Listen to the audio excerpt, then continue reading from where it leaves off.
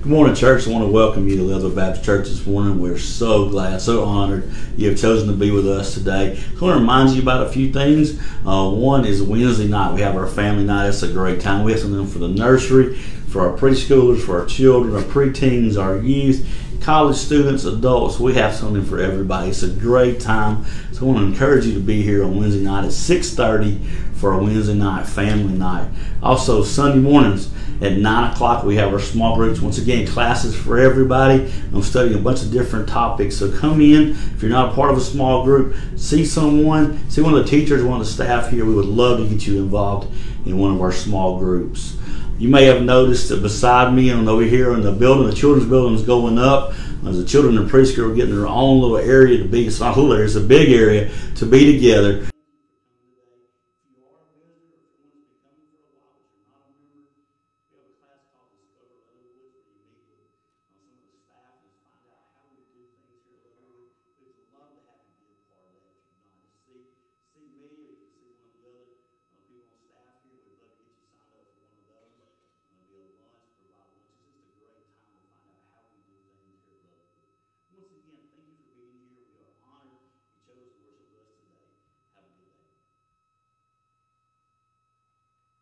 Church.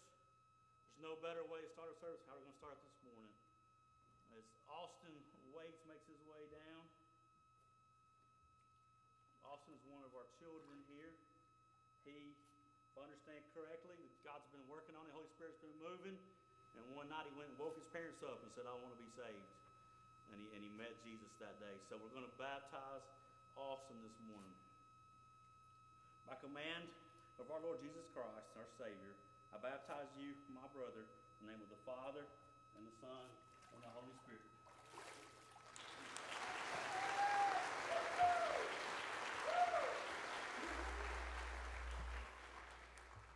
Amen. Like Scott said, that's an awesome way to start a service. Amen. Will, please stand. So glad to see you here at Leatherwood. So glad to see you here. Let's worship this morning.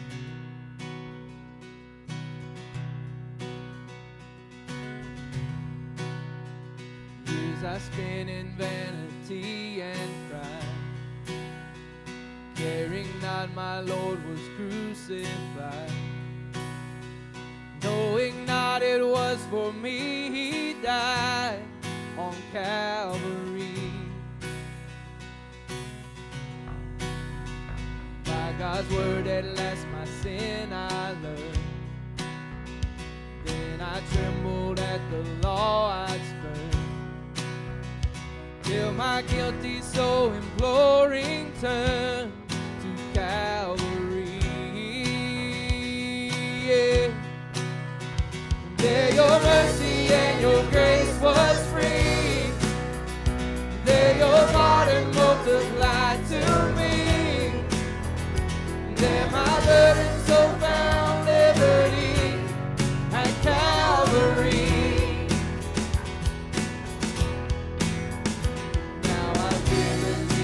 Everything. Now I'm gladly knowing as my King.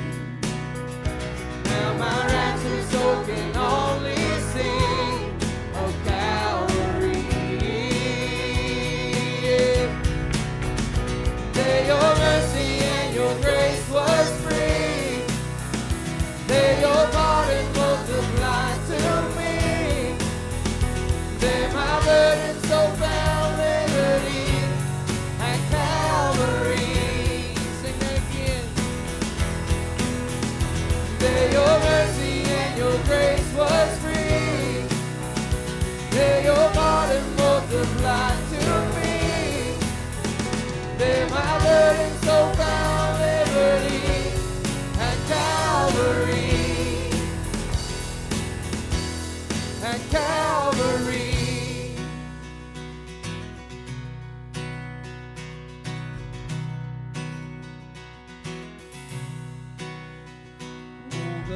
That drew salvation's plan. Oh, the grace that brought it down to man. Oh, the mighty God that God did span at Calvary.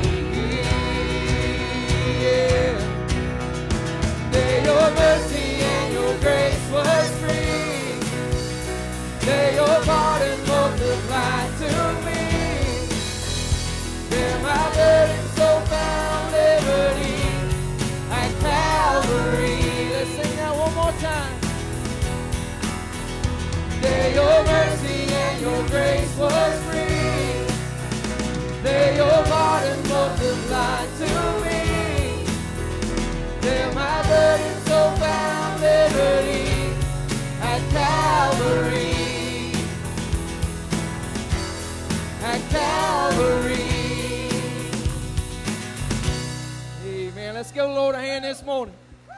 Praise His name. Continue to worship with us this morning. Goodness of God.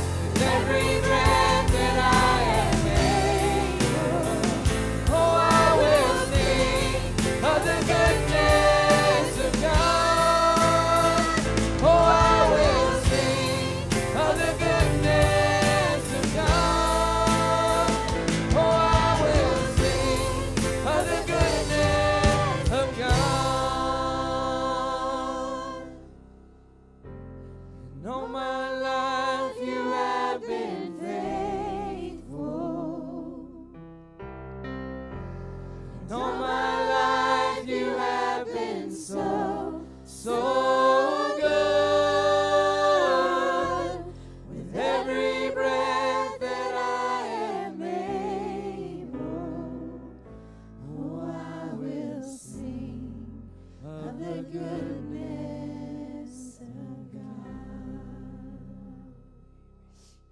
Amen. Give the Lord a hand this morning. Praise Him. Amen. Dear Heavenly Father, Lord, I just thank you and I praise you for just allowing us to stand and worship you this morning. You're so worthy to be praised, Lord. I just so excited to be able to be in your presence with other believers worshiping you. Lord, I just pray right now, Lord, for those that are here this morning, Lord, within the sound of my voice, or those that are listening at home, that they're unsure of their salvation, or they know that they're lost. Lord, I pray, Lord, that today be the day. Lord, something said, something sung, Lord, something just pricks their heart, Lord. And I pray that today be the day they just can't stand it. They can't wait any longer. They got to come running, fall at your feet, Lord. Lord, I just thank you that you just afford us that opportunity, Lord, to just come to you. Lord, we just thank you. We love you. We praise you for all you do. Thank you for your love, your grace, and your mercy you pour out on us each and every day. These things I ask you in your most precious and holy name. Amen. You may be seated.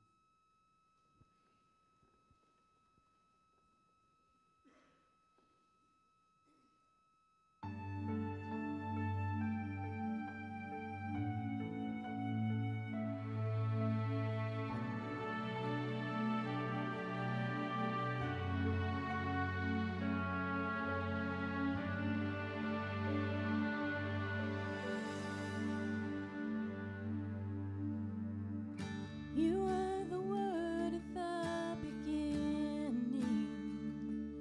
one with God the Lord Most High. Your hidden glory in creation, now revealed in you are Christ. What a beautiful name it is! What a beautiful name it is, the name of Jesus Christ, my King. What a beautiful name it is, nothing compares to this. What a beautiful name it is, the name of Jesus.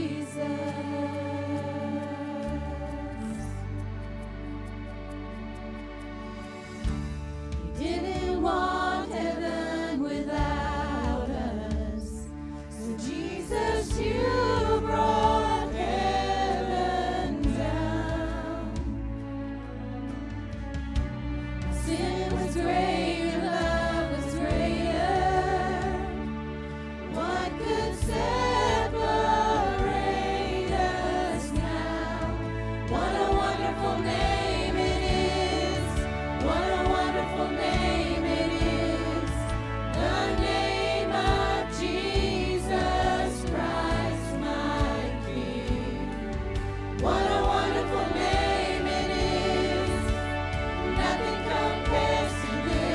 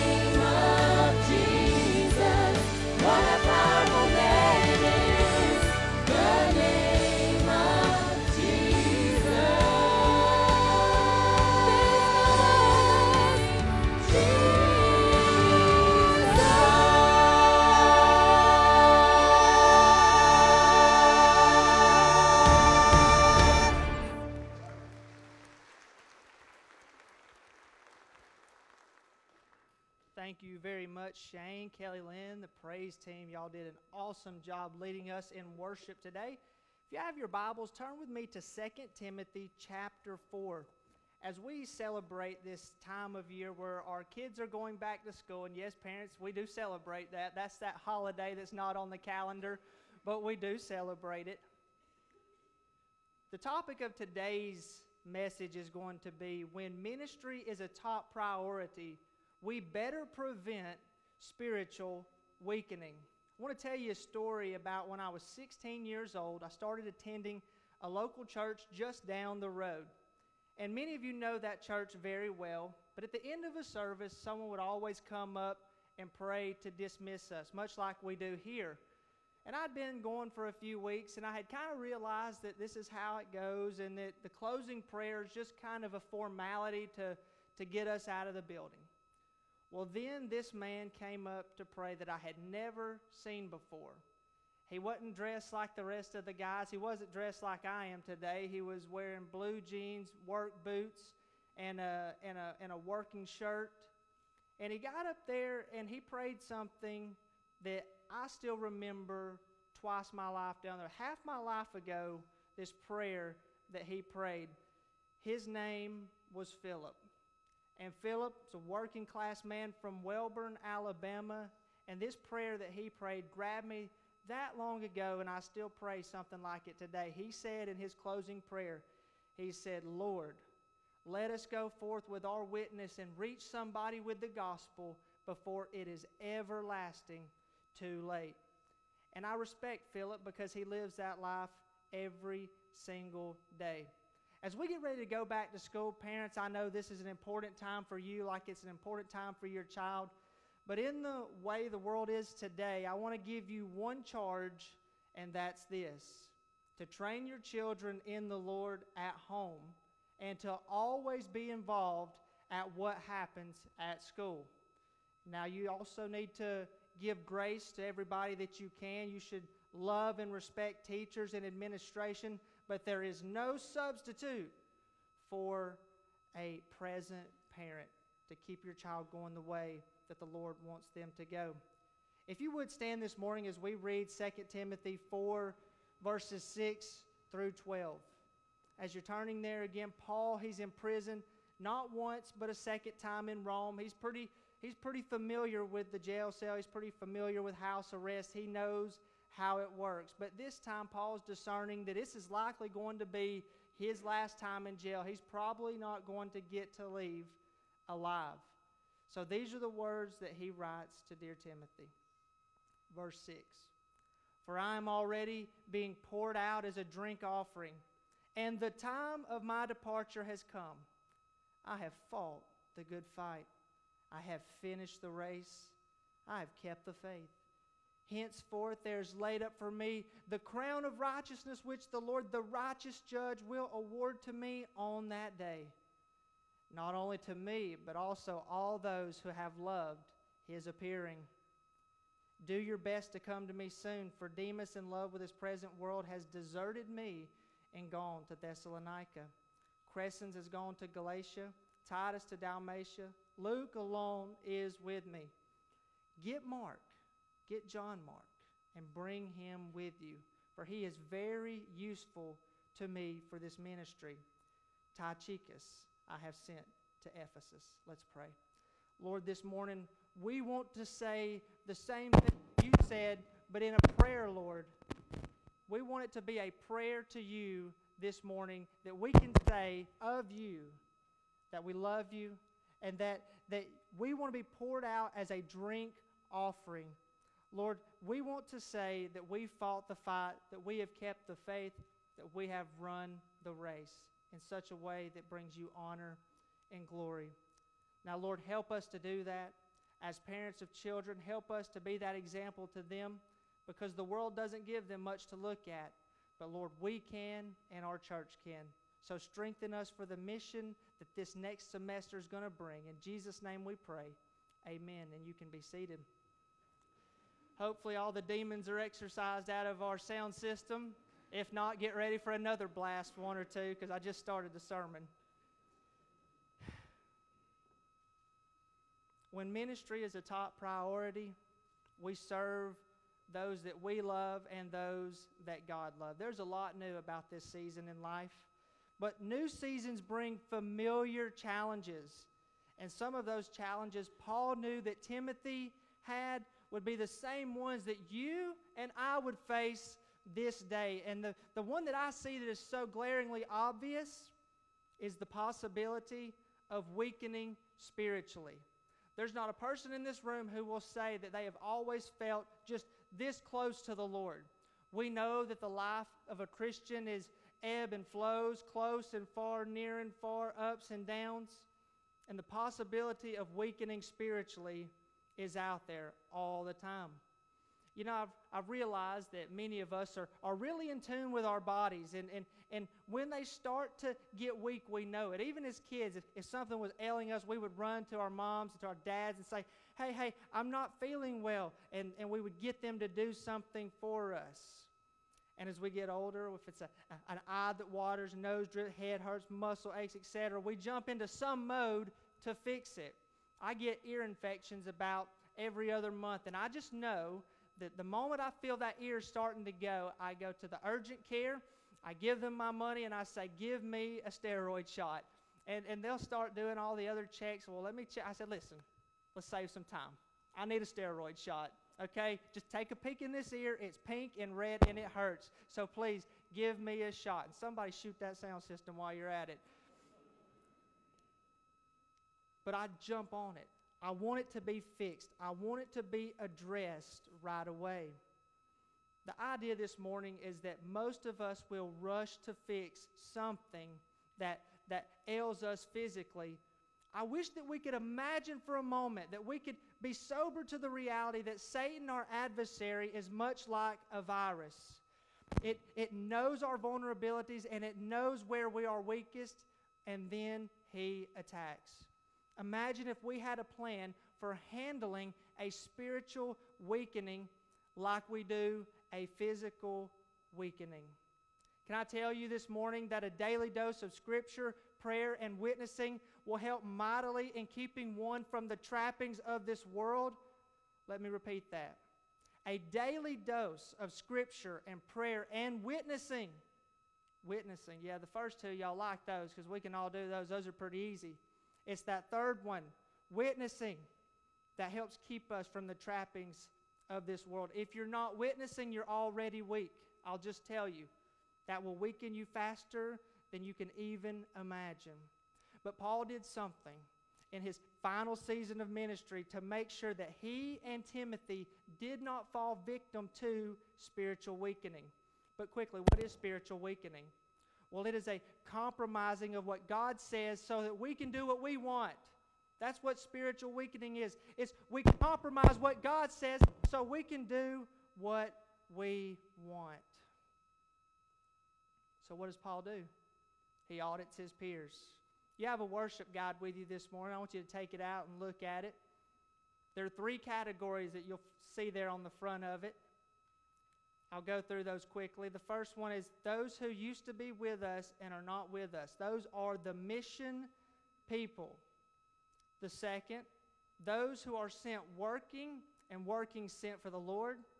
And those who we need to partner with now.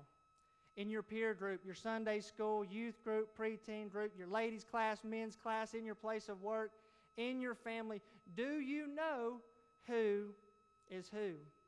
With that simple piece of paper, you're going to begin this morning to work out, to audit, to figure out who the people are in your circle. In that top box, I want you to put 5 names. The middle box, 4 names, and the bottom box, 3 names.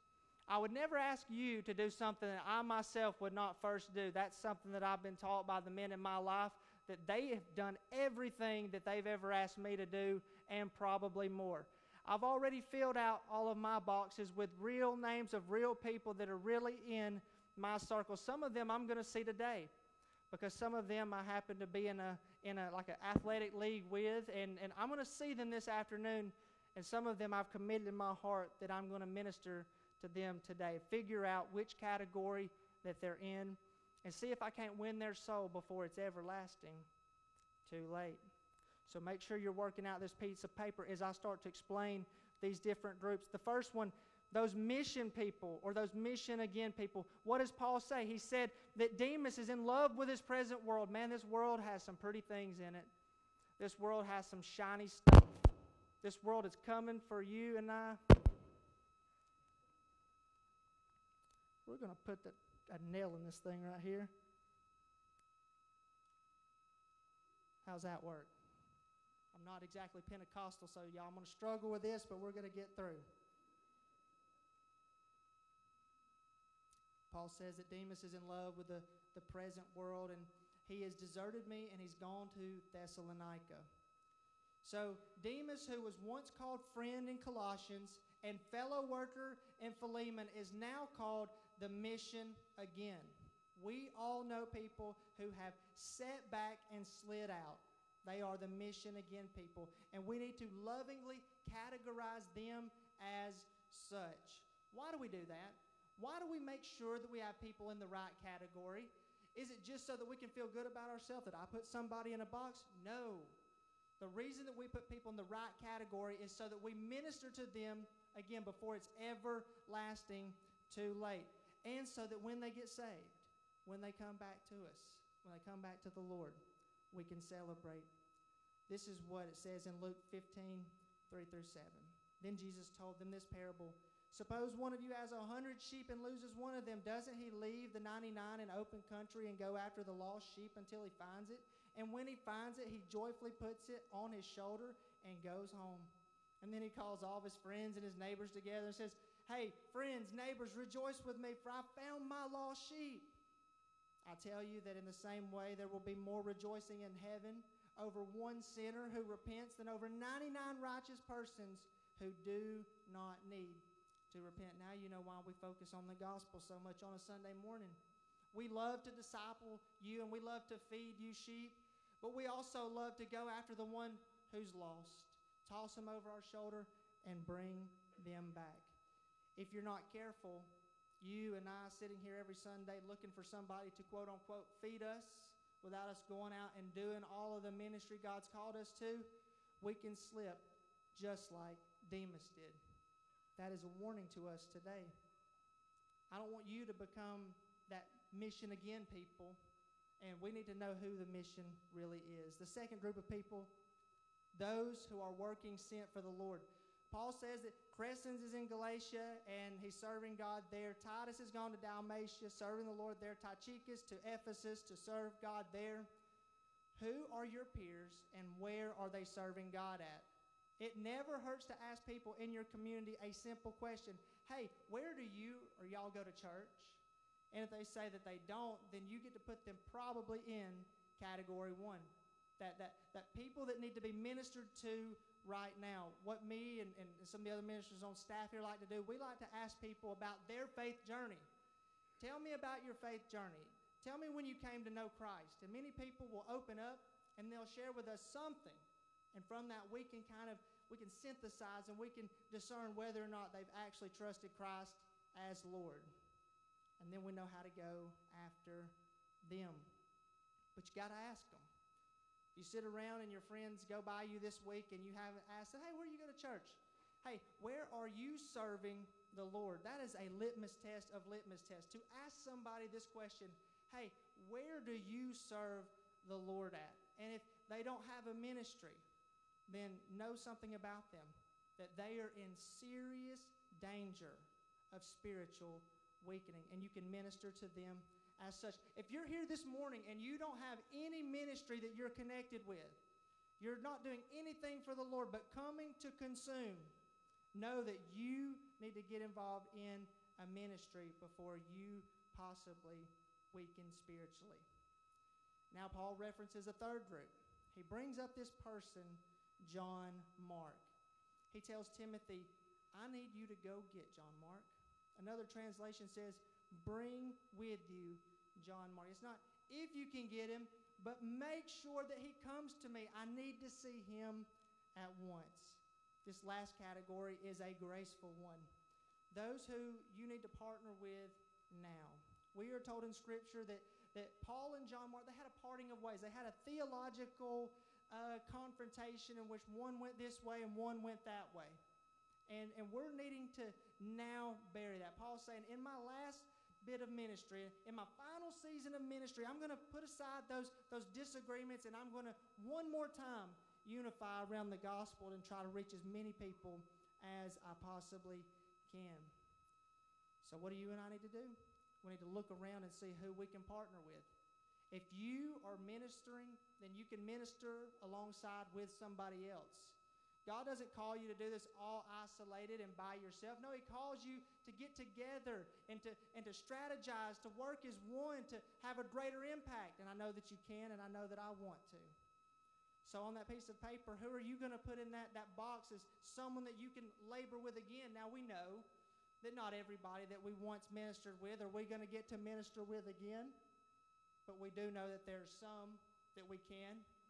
And we should seek out the opportunity to do just that. Spiritual weakening happens, church and guests alike, when we pretend that we've read the Bible enough not to need it anymore. Spiritual weakening happens when we say that we've prayed enough, that God knows our intentions and what we want, so we don't need to pray anymore. Spiritual weakening happens when we used to have a burden for somebody that we maybe kind of sort of reached out to once a few years ago, but haven't since. We need to reach out to them again.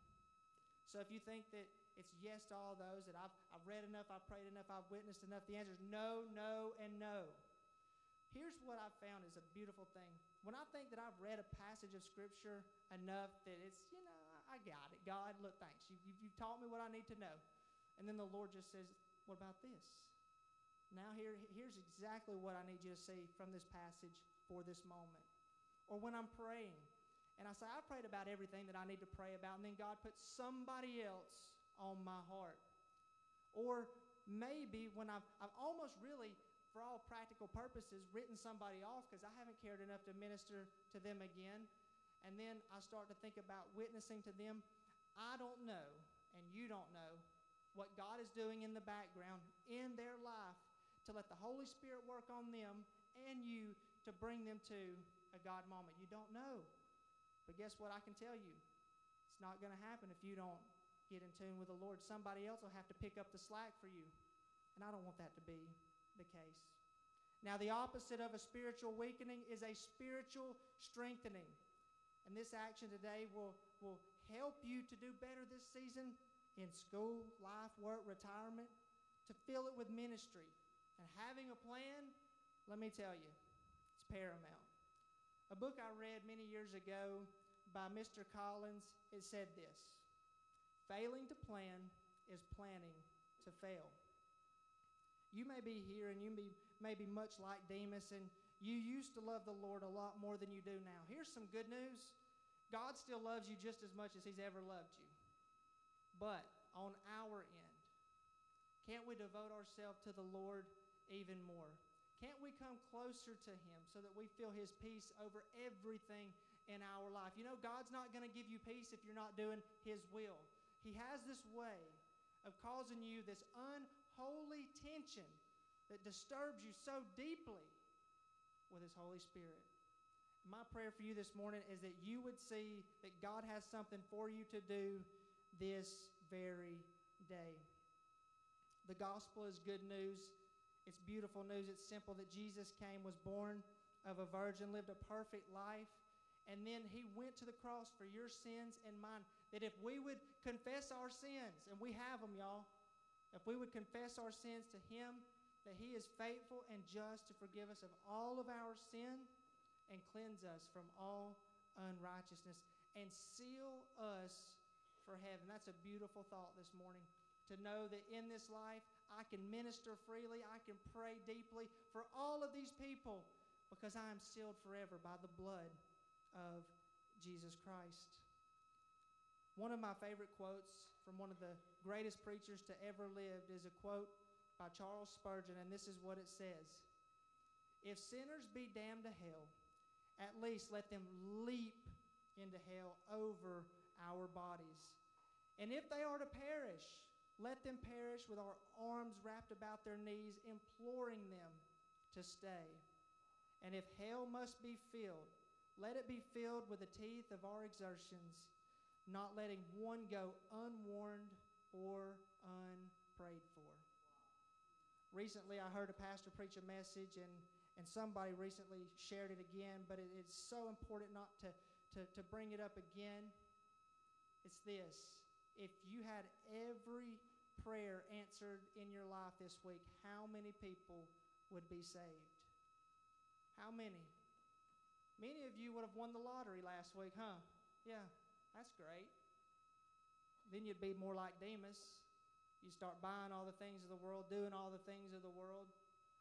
But what if you prayed for your mom, who you know is still unsaved, your granddad, who you know is a tough old man, but you love him dearly? What if you'd prayed for your children that are falling out of church, your grandchildren that your kids aren't raising up in the church? What if you'd prayed for them to get saved? God answered all those prayers, and you saw something great happen. I can't tell you how many prayers have been prayed for little Waits.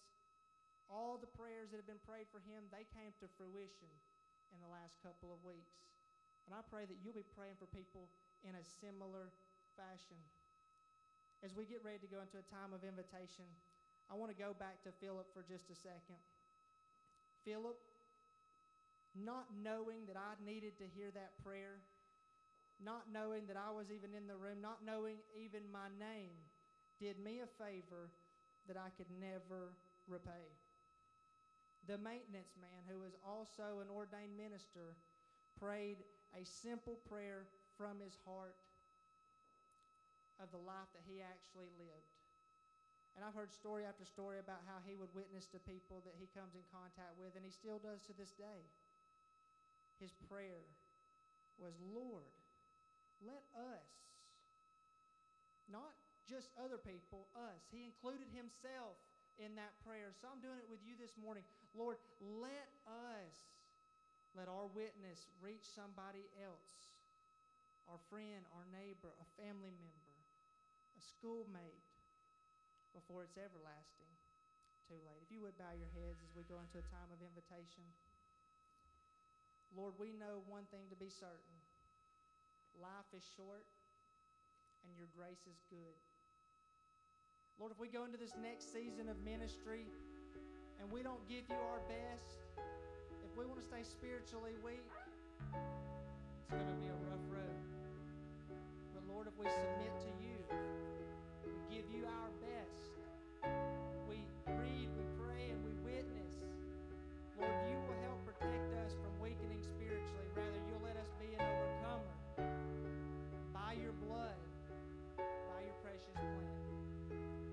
God, if there's someone here today who's never been saved, this message is not all of that charismatic. It's not all of that entertaining.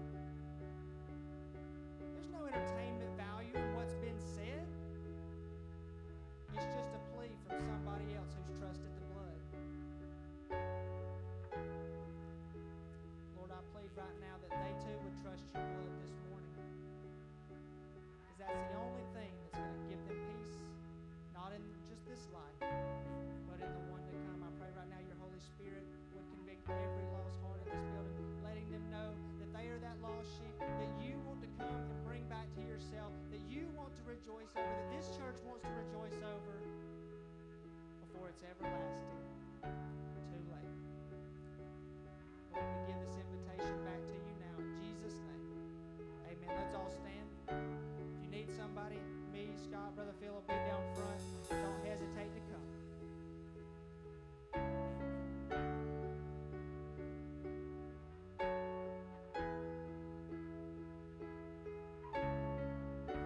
Our Father everlasting, the all-creating one, God Almighty, through your Holy Spirit, conceiving Christ the Son, Jesus our Savior. I believe in God our Father, I believe in Christ the Son, I believe in the Holy Spirit, I